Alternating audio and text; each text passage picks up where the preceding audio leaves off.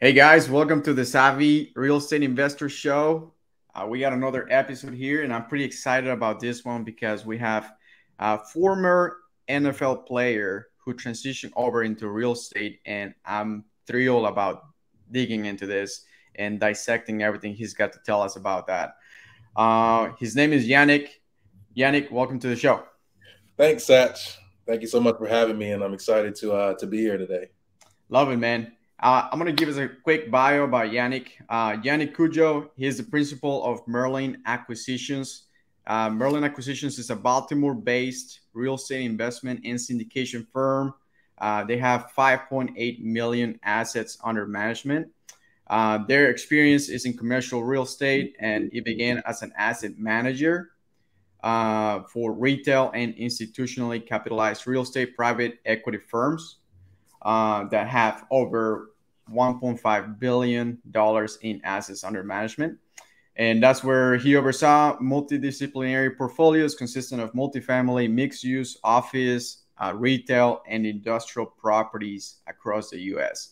So, very, very diverse background there. And, dude, a lot of experience I'm sure you probably got from working with us, with this company there, working with these private equity firms.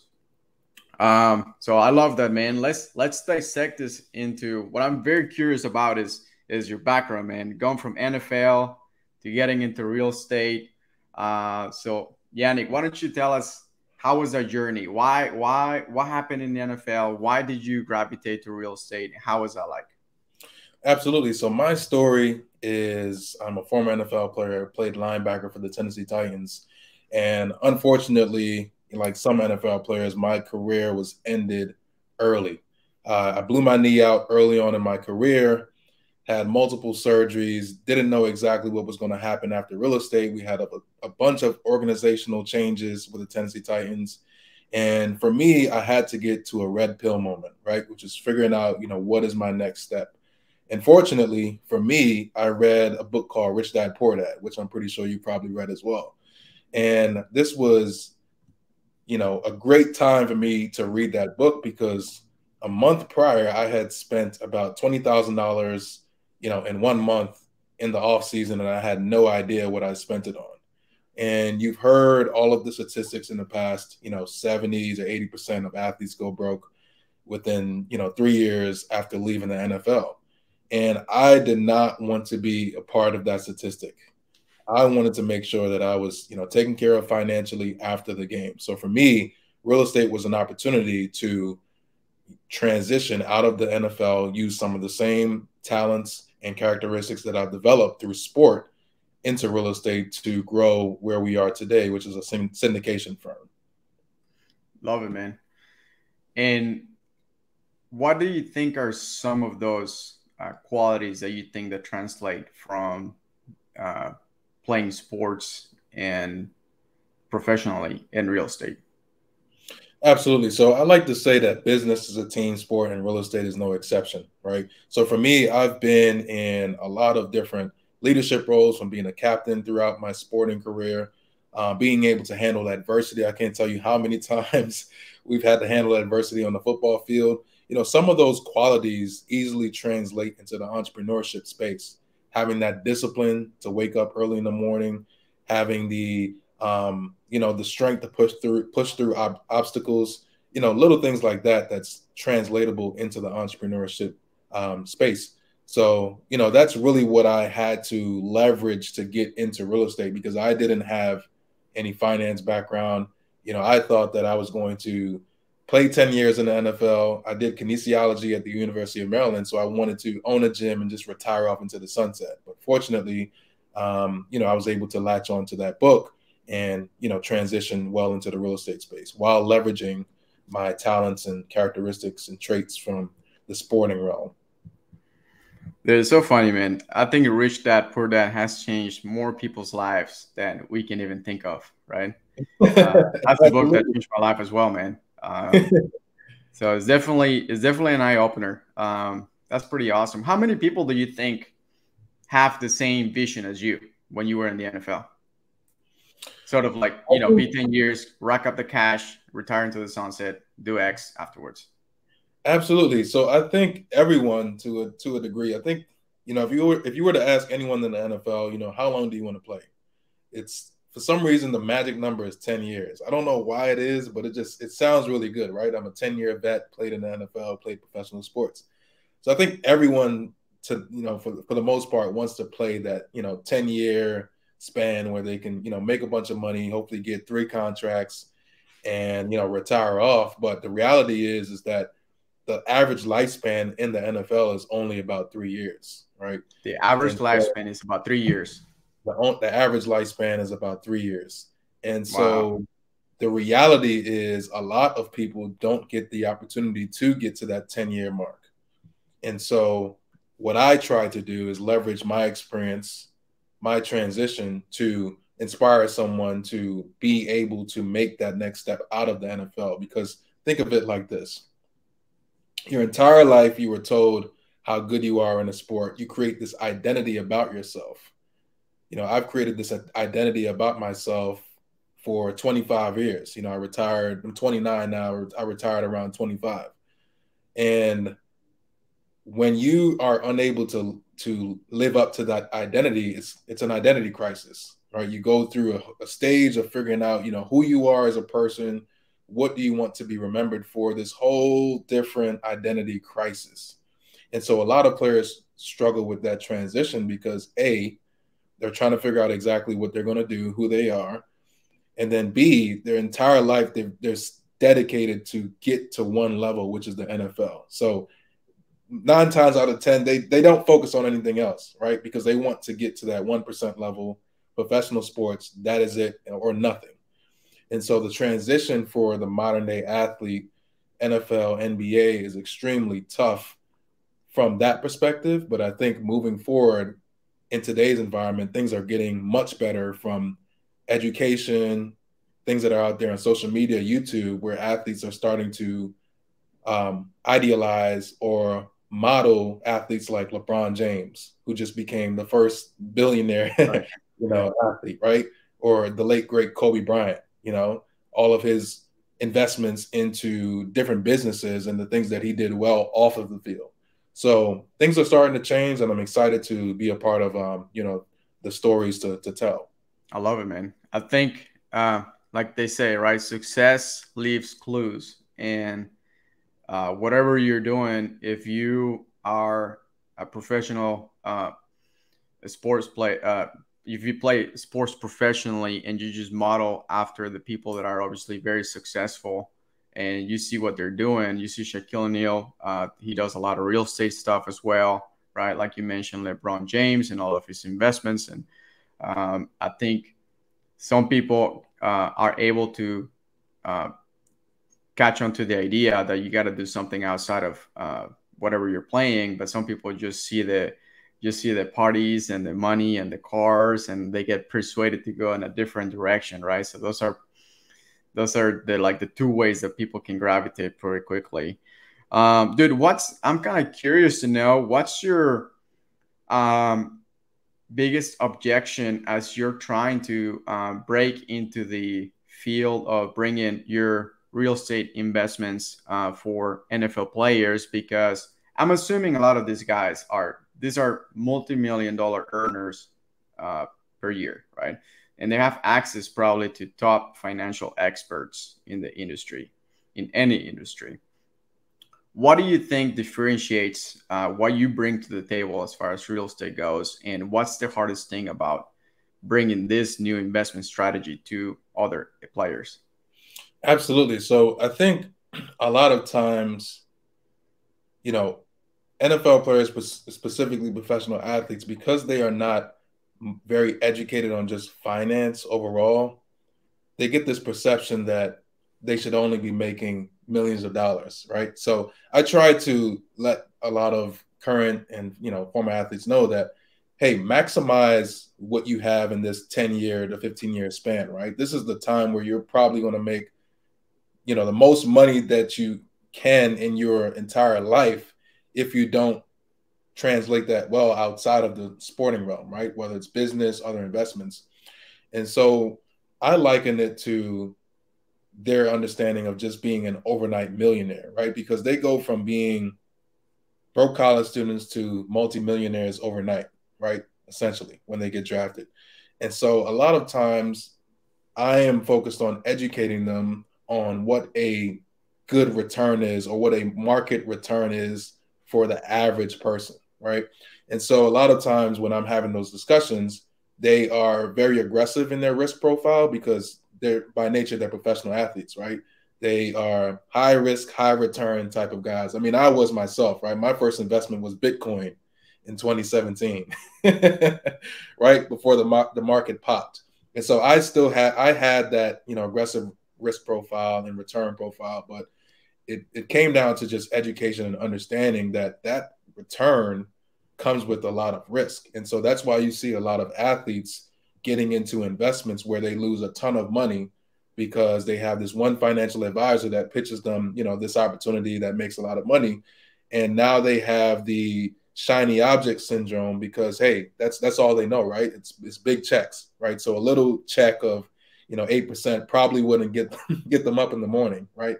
And so being able to create value through being able to let them know that, hey, this is an opportunity to create generational wealth, and you want to have that cash flow after you leave the NFL, right? Leave the NBA, is you want to have that cash flow every single month to supplement the lifestyle that you've created in the professional sports space. And so it just comes down to education. A lot of them are not, very financially astute. Things are getting better. So I try to position myself as providing value to allowing them to keep the money that they've made in the NFL for generations to come through multifamily investment. Dude, I love that, man. Love that. You are in the you obviously are in syndications, and one of your expertise is, as we were talking prior, is asset management, right? How and why did you get into asset management? So I wanted to make sure that, first and foremost, I understood that commercial real estate was a game that you really need to know what you're doing, right? Prior to me, getting into commercial real estate, I started doing flips, I was wholesaling, and I was doing some of that stuff while I got into commercial real estate. I started off in brokerage, doing multifamily investment sales and office and retail tenant rep. I knew that I wanted to be on the principal side because I wanted to own assets in the future. So I had to find a way to get in the door. I didn't have any finance background. I didn't have anything that had to do with business. Again, I did kinesiology. So for me, I had to leverage my hustle and tenacity to just get in the door somewhere because I submitted a ton of applications and I was getting rejected left and right.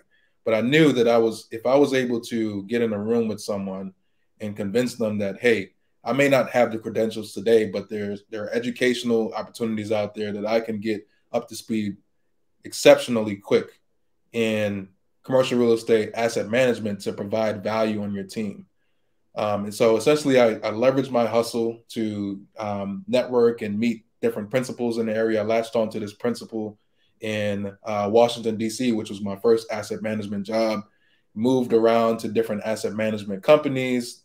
Been in the institutional space and the retail private equity space, managing a ton of different commercial real estate assets. And I wanted to learn on someone else's dime, right? Because Satch, as you know, when you're raising money using your network and using your own money, you want to make sure that you're doing everything correctly at a high level. So that was my strategy as to how I was going to get my education in real estate, specifically commercial real estate, was through asset management, by learning on someone else's dime and then taking all of the resources and implementing the things that I've learned into my own business to be where we are today.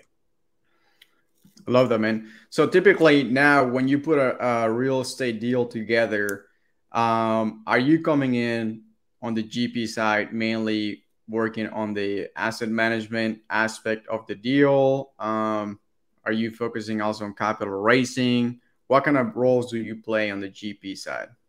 So on the GP side, I am focused on asset management and construction management. And I like to say, there's a lot of content out there on acquisitions in multifamily specifically. right? But nobody really talks about the work that needs to be done after you close the property, right? There's a, if you have a 50-unit building and you're modeling, renovating, at least half of those, that's 25 different rehabs that someone is responsible for, right? And so being able to manage the manager, manage the construction guys, manage, all of the little things from getting materials, to your storage units, to a higher level of managing just the operations on a day-to-day basis, overseeing your revenue growth, expense growth, occupancy rates, turnover time, which is really big, making sure that, those units are turned over in a, timely fashion, because that has a direct impact on your pro forma, right? All of those little tasks and things that add up to being able to be successful in providing your investors a good return is extremely important in asset management. And so, again, that's really the reason why I wanted to, learn professionally with a job, was to get all of that experience, use all of that into, our business today. And so that's what I'm focused on, is the asset management and the construction management.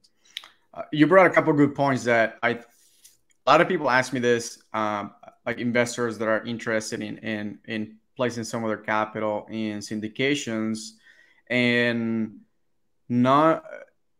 it's not very well known, the process of like a value add project, right? Which we go in, and the first phase, which may last for the first year and a half, is turning all those units around. Obviously longer depending on how big this asset is. But can you break down a little bit of how that typically looks like in a value add project? From like, how long are the units down? People typically ask me like, hey, do you kick people out to renovate the units? And it's like, no, we're not going around kicking people out. Yeah. That's like not good practice. But can you tell us some of your, what are some of the best practices for asset management, successfully managing assets, and some of the things that break it down a little bit farther into like how everything looks from going from zero to completing a project? Absolutely. Absolutely. So I think, our goal as operators, investors, is we want to make a profit for our investors, right?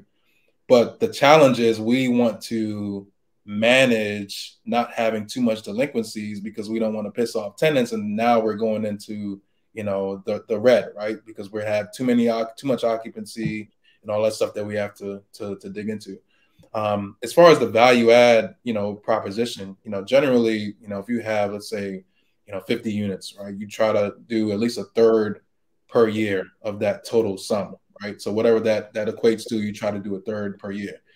And, for us, we try to turn these units around in 30 days and then lease them up within the next 30. So a total 60-day window, right? And the vacancies and all that stuff, that depends by market, right? So a softer market, you'd probably expect, maybe 90 days full turnaround. A stronger market, maybe 30 to 60. But I think some of the best practices and success in asset management, specifically when you're trying to manage the two sides between creating vacancies so you can increase rents between and also maybe I don't want to say kicking tenants out, but the balance between creating vacancy but also keeping your tenants in. I think for us, we try to approach our tenants from creating value. So if we're going to increase rents, we say, hey, we're going to increase rents by X amount of percent, but is there something in your apartment that we could also fix right now, right? Is there like some drywall that needs to be painted over? Do you need do you need like a new doorknob, something? Because people want to generally feel like they're winning something at the end of the day, right? If you're just jacking up prices and people feel like they're not getting the value out of it, then that's a negative effect on your assets. So we try to create value, ask them something that if they need something fixed, because that's important to us. We want to, my mantra is heads in beds. I want to make sure that the beds are filled up with tenants and they're also paying as well. So I think that also comes into the holistic approach of just making sure that you have good paying tenants and you build that community, so people want to pay rent on time as well, right? So those are some best practices that we use. Love it, man. How do you know what kind of updates, repairs you need to do to an asset in that will get you the most value? Yeah, absolutely. So for us, given the construction issues that, the whole country is facing, supply chain issues, and the way that deals have been penciling in today's environment, we try to utilize all of the materials that are existing in the property as much as possible. So if we have, old black and white tile that's in the bathrooms, instead of replacing that tile, we'll just get someone to refinish it for maybe half of the cost, right? Instead of replacing cabinets, we try to paint it over to, save some cost, right? Vinyl plank flooring is not really that expensive, but you can also get a nice return on investment. Adding LED lights is also not expensive, but just being able to create that lighting and that feel and that experience when you walk into a unit is something that goes into the sales process of someone actually wanting to submit an application, right? So the little things like that is what we look for in being able to sell our properties, right, and also make our tenants happy, within our business. How low does a vacancy typically get as you're turning around units? So you're saying you will do about third of the units at any given time, right? So like just to keep the number simple, it is a 90 unit apartment complex. You're renovating that first year, you're renovating 30 units. Yeah. So yeah. So that's essentially the goal. But there's also, a lot of times, as you probably already know, I've never had a deal that went exactly as planned, right? Our number one objective is to get returns for our investors. And so we're having a bunch of vacancy in the market, and also, our property, then we don't want to dip too low because we don't want to get to some sort of break-even occupancy level, right?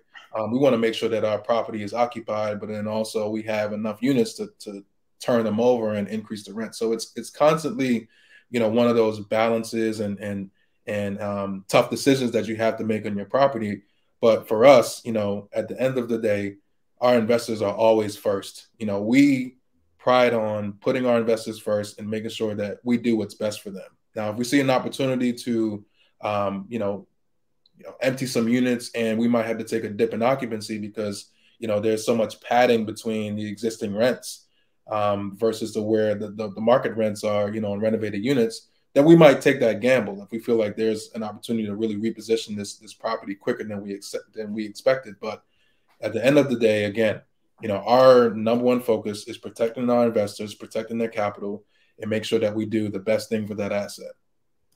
Love it, man. Yep, I agree with that. Cash flow in first position. I'll rather. So obviously, kind of like I think breaking down a little bit farther, what you're saying is, sure, we can go as fast as we can, renovating every single unit as they become vacant, but the risk is that cash flow will start going down, right?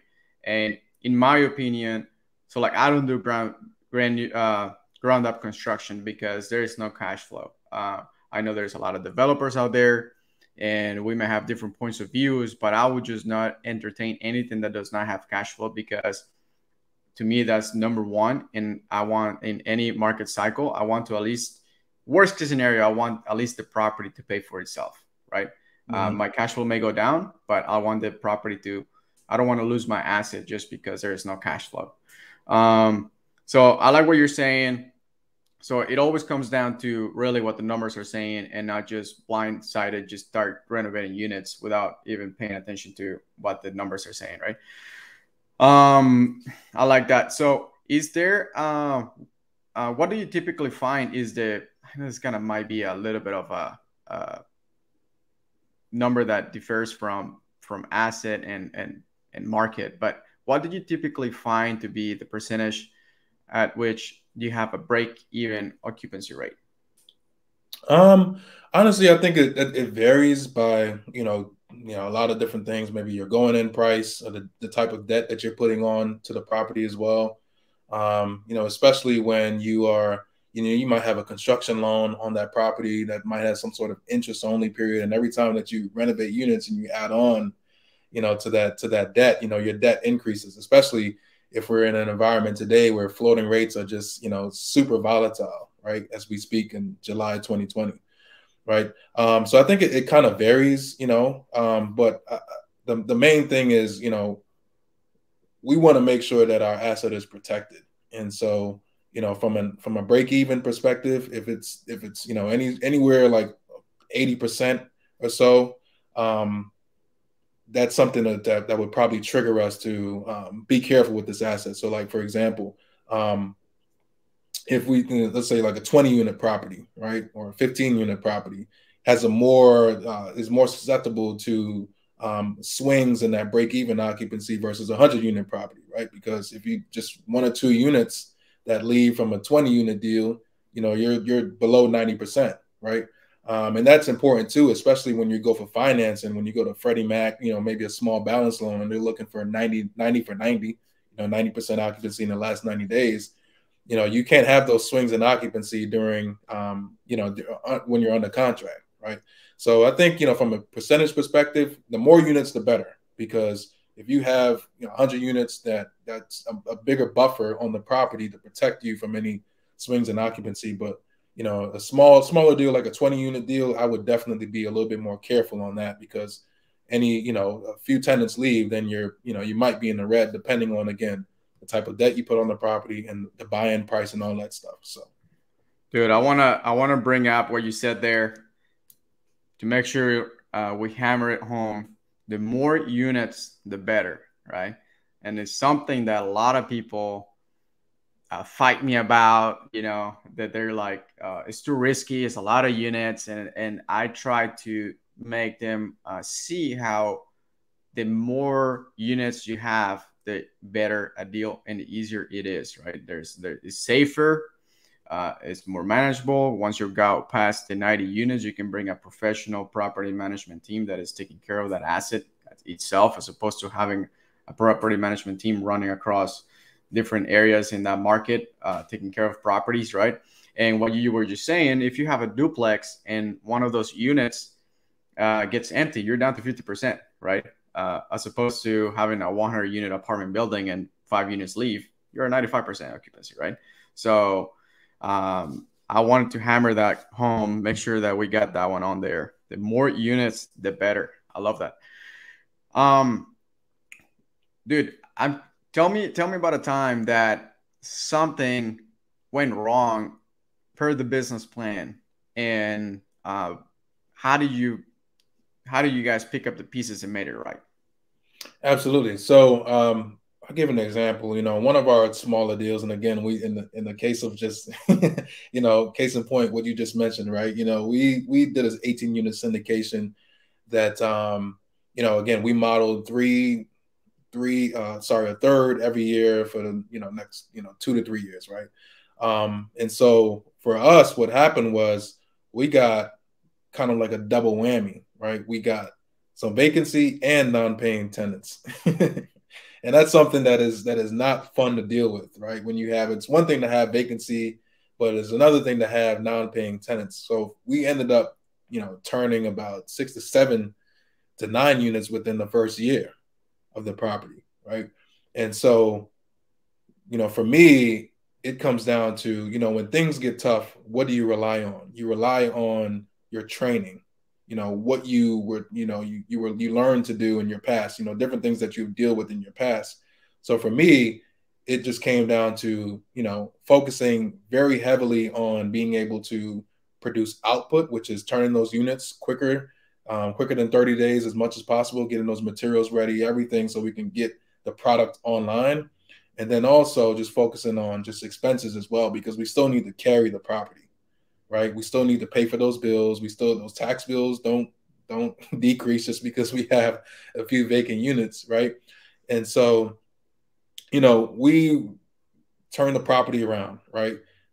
Turn it around to, more occupied units, and just being able to really have that story to go out there and tell investors, because a lot of times, it's easy for someone to tout, their successes based off of when everything went according to plan, right?